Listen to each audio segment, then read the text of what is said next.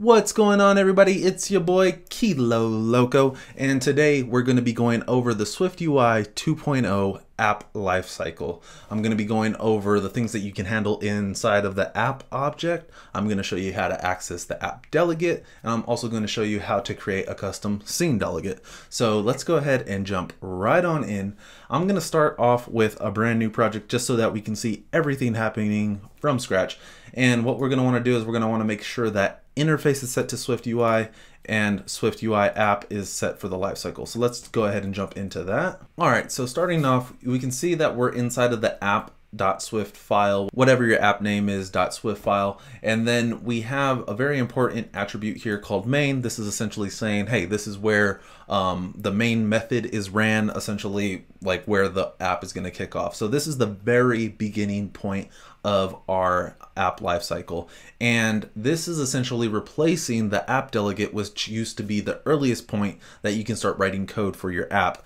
Now the new app object is the earliest point where you can start writing code for your app. So one of the first things that you'll probably notice when you're switching over to a SwiftUI 2.0 lifecycle is that you don't have did finish launching with options because you no longer have an app delegate. And a lot of the third-party frameworks that you would generally work with are going to tell you to configure their library inside of the did finish launching with options, right? So instead of doing it in did finish launching with options, what we're going to do is we're going to actually do something like that in the initializer. All right, and as you can see, it's just a simple initializer, and then I just added a comment here. This is where you would normally do that configuration. Instead of did finish launching with options, you just do it right here. And you would just add any code directly into the initializer. Now, I highly recommend making a separate function call for this type of thing, and you call it inside of the initializer, like this. So you would do something like that, you would configure it like that, but I mean, it's up to you however you want to write your code. Now, another thing that you would normally do with an app delegate is, respond to whether your app is going to be in the foreground. If it did go to the background, you might want to do like some saving of state or something like that. So let me show you how you can do that. All right, so as you can see here, there's this environment property that we call scene phase. Now, a scene phase is a way of tracking the state of the current scene. So if we wanted to observe whenever the scene, or essentially what's going on in the primary window of the app, whether it's like in the foreground, if it's active, or if it's going to the background, or if it's inactive, then what we can do is we can observe this property, this scene phase property, on our window group, which is essentially the scene. So what we can do is we add in a modifier.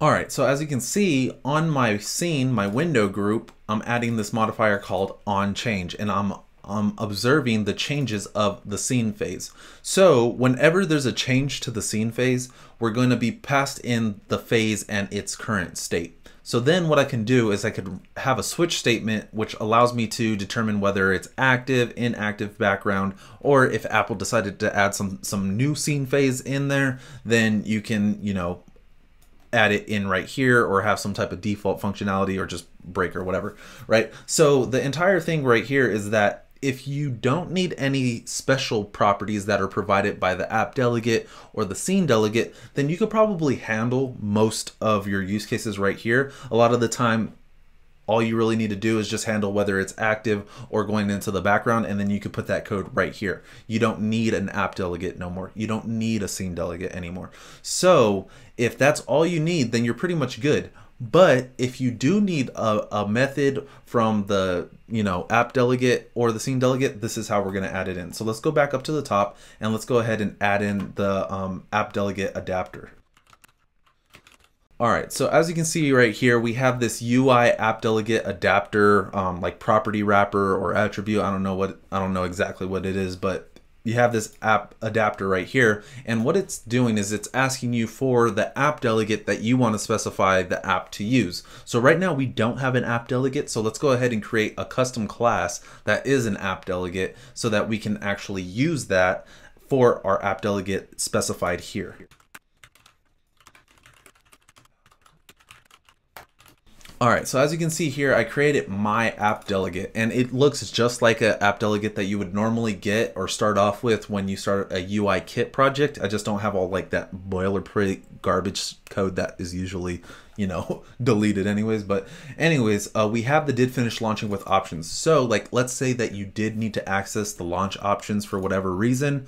Then you can do it here. Now, in order to tie these two things together, what you have to do is you actually need to take your class, I called mine my app delegate, right?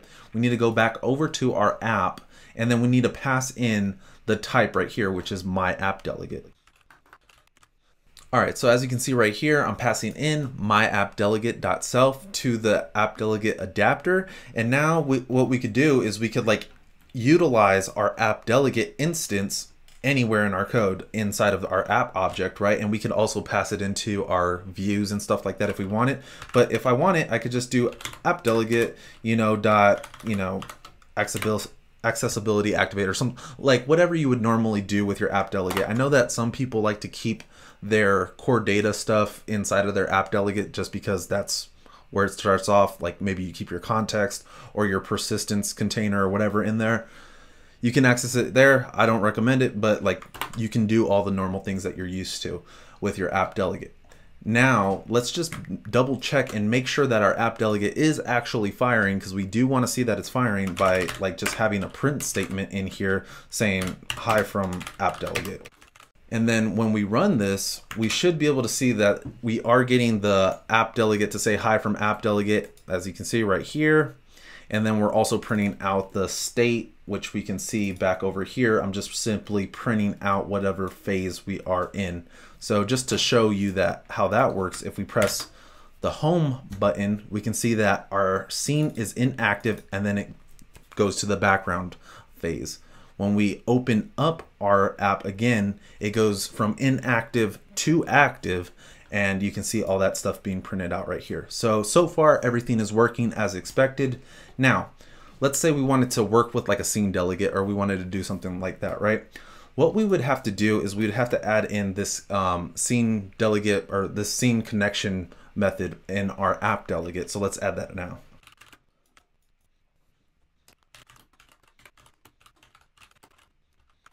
All right, so as you can see in our app delegate, we have this new method called configuration for connecting scene session, right? And what we're going to do is we need to actually return a UI scene configuration. So what we'll do is we'll create a UI scene configuration, right? And we'll do that with the name. The name doesn't really matter. The session role, what we want to do is we want to pass in the connecting scene session dot role. And then we'll just simply return that config. Now, what we actually want to do is use our own custom scene delegate, right? So what we have to do now is create another object that's going to be our scene delegate. I'll call it my scene delegate, and we need to pass it in here. But it's going to be a little bit different, but let's go ahead and create our scene delegate.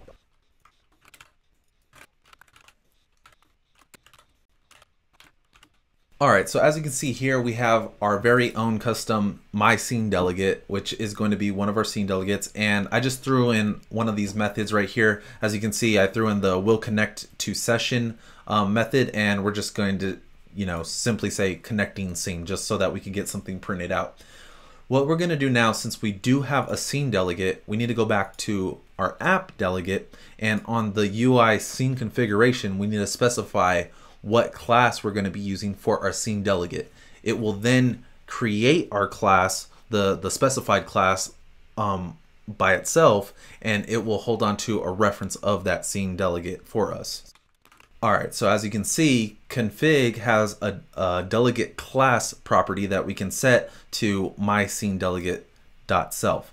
Now, if we go ahead and run this, I believe that it will print out that connecting scene. As you can see here, so we have the app delegate set up, right? So hi from app delegate, then we're connecting our scene, which is happening over here in our scene delegate. And then we have the phase update, right? So our phase has been updated to active. So just so that you can kind of see what the order is of these lifecycle events. and you can kind of know where you're going to be inserting your code. Like if you need to insert it into specific lifecycle areas, then you can kind of see like how things are being called. So that's pretty much it. That's all I really have to share. It's pretty simple, pretty straightforward. It's just kind of hard to figure these things out, and it took me a while to kind of figure out how to get access to the SceneDelegate, and I finally found it out, and I was so happy to be able to figure it out. So as you can see, most of the stuff that you need to do can be handled inside of the app itself. You don't need an AppDelegate, you don't need a SceneDelegate. You can configure your libraries inside of the initializer right here like this. If you need to observe different states of your app, like whether it's active or going into the background, you can do it with a scene phase, and then you just simply detect on change, and you can go into the different scene phases. You have active, inactive, background, and then Apple may add more in the future, who knows. So you can add different functionality based off of that. Now, if you have some legacy stuff, or there are methods that you need to access inside of the AppDelegate, like notifications or something like that, which I actually don't think that you do notifications inside of the AppDelegate anymore, but like if you had some type of functionality that needed specifically to be inside of the AppDelegate, you can do it here. And the same thing for the SceneDelegate. If you need to access specific functionality that's only accessible in the SceneDelegate, then you can do it here. For example, one of the things that I was trying to do was I was trying to figure out how to do shortcuts. So the shortcut, or not shortcuts, but quick actions. In order to handle quick actions, you actually need to do it from the SceneDelegate. And this is where you would actually handle all the functionality, is inside of the SceneDelegate, because the AppDelegate no longer calls that functionality. So it's no longer useful to have that code in there. So you could go back over to the AppDelegate. You can still have things like the shortcut item, but it doesn't get called. So there are things that are supposed to only get called inside of the SceneDelegate. There are things that are only supposed to get called inside of the AppDelegate. And now you have access to just about everything that you needed from before. So that's pretty much it for today. I hope that you liked the video. I hope that it was informative. And if you have any questions, feel free to leave them in the comments.